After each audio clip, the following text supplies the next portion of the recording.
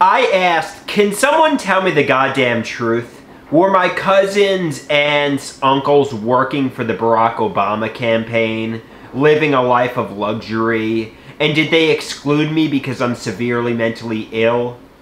Catch it, check it, change it. My life wasn't being sabotaged because of Barack Obama. I'm coming to a feeling of conviction about what I suspect is true. A delusion. My cousins, aunts, and uncles work as professors, sonogram technicians, police officers, and so on. They are not secretly millionaires associated with Barack Obama for the past 20 years. There is a kernel of truth to my delusion, though.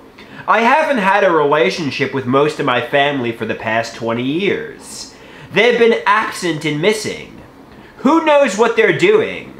I'm assuming they're not rich, famous, or interesting people.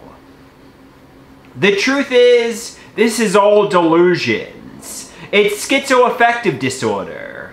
There are no hidden realities. Everyone is being honest and transparent with me, and I may need a stronger medication. Correct?